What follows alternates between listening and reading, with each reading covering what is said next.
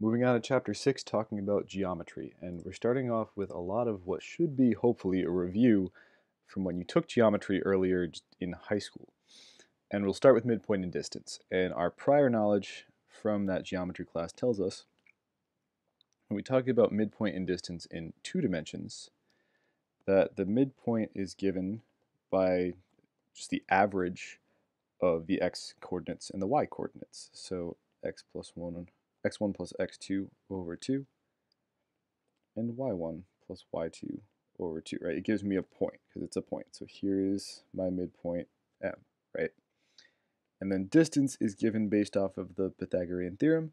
So it's the square root of x2 minus x1 squared plus y2 minus y1 squared.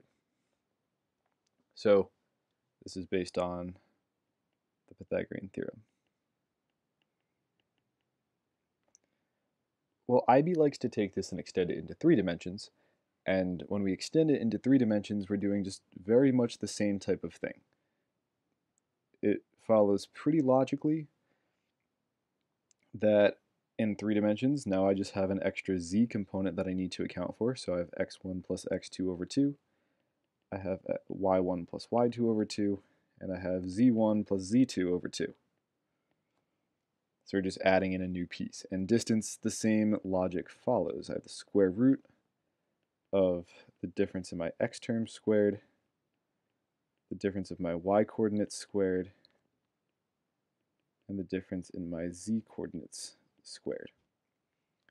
So all I'm doing is taking my prior knowledge and just extending it out one more dimension. So here's one really quick example. Find the midpoint, and actually we're going to do the distance too. And distance, or I guess the length of AB, when A is 1, 2, 5 and B is 3, 3, 7. So right, I've got 2 points. I've got 1, 2, 5, 3, 3, 7. So my midpoint is just the average of the x terms, so 1 plus 3 over 2. The average of the y terms, and the average of the z terms. Oops. 5 plus 7 over 2. So let's see, 4 divided by 2 is 2, 5 over 2, and 6. And then likewise, with distance, we're going to apply that same type of principle. So the difference in my x components, the difference of my y components, the difference of my z components. So let's see, 3 minus 1 is 2, 2 squared is 4. 3 minus 2 is 1, 1 squared is 1. 7 minus 5 is 2, 2 squared is 4. I get the square root of 9, which of course is 3. And that's all we need right now for midpoint and distance, and we're going to move on from it for now. The other thing we start to introduce or start to review is a little bit of trigonometry. So here is my right triangle, ABC, and the angle BAC. So normally we would say angle BAC, right? But in IB, they use this other notation with a little hat or a caret above the A. So this is IB's notation. And we say that angle BAC is equal to theta. This is just the Greek letter theta. And of course, with our right triangle, we can name our 3 sides. So I have relative to theta. All I'm going to do right now is relative to wherever my angle theta is. So BC is the side opposite theta. AC is the side adjacent to theta. And AB is the hypotenuse. It's whatever the non-perpendicular side is. Right? ABC and BC are perpendicular, and then AB is the hypotenuse. And based on those facts, we can define 3 of our trig functions, or trigonometric ratios or trigonometric functions. We have sine, cosine, and tangent. And if you remember from geometry, sine is just the opposite over the hypotenuse, and in this case, we can call that BC, the line BC, and the line AB.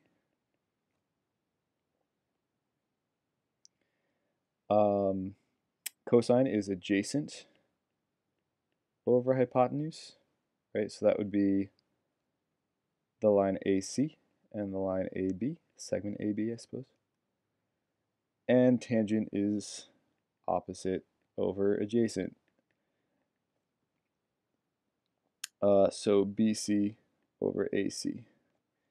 And you might remember the mnemonic device. So, ka, toa. Right, sine is opposite over hypotenuse. Cosine is adjacent over hypotenuse. Tangent is opposite over adjacent. So, katoa. Based on all this stuff, what can we start to do? We can start to solve for right triangles. We can start to find any missing side, any missing angle. So some problems you might see, you might be given, so you're always given a right triangle. So you're always given a right triangle. So in addition to that right angle that you know, you might be also given one acute angle, and you might also be given one side. And if that's the case, then you can find the third angle, because we know that the sum of all of the angles have to add up to 180. So we can find the third angle because the sum of all the angles equal 180 degrees. And we can find the other two sides. One by using our trig ratios, or actually both by using the trig functions, trig ratios, or one with a trig function, one with the Pythagorean theorem. I could also just give you two sides. And if that's the case, you can find the third side, Pythagorean theorem, and then you can find all of the angles using trig. Now, in geometry, you might not have gotten to this. To find missing angles, right, because right now our trig functions, if I think about anything, right, so if I think about like sine theta, I need to know the angle so it'll give me my my value, right? If I tell you over here, if I already give you like ratios, maybe this is 3 and 5, right? Well, I could tell you that sine of theta is opposite over hypotenuse, 3 over 5.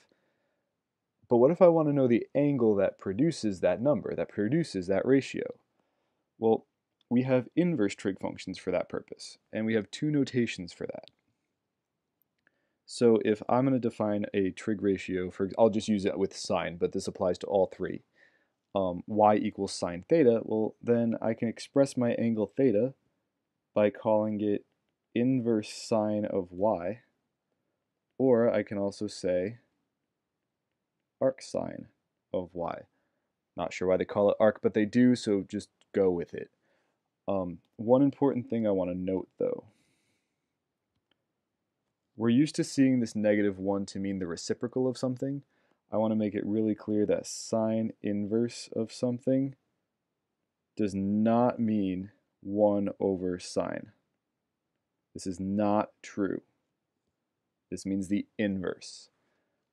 We actually have separate functions and separate notation for a reciprocal of sine, and we'll talk about that later on in the chapter.